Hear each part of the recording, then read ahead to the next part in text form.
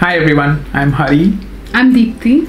And we are the author-illustrator of The Seekers, published by Alfred A. Knopf. The story is set in a village in the valley of Krum. And the legend has it that it's guarded by the spirit of the silver fox and the firewolf. The villagers here, they live on treetops, as during the night, the river flows in and floods the valley.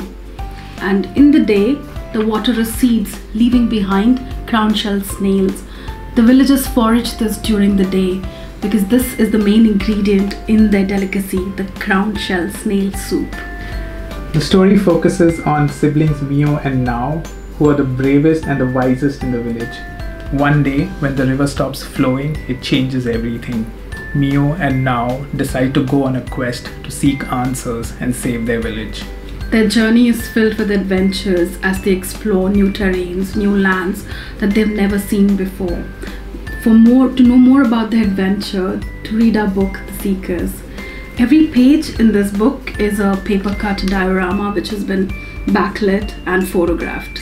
And now we'll give you a glimpse of some of the work that we did for this book.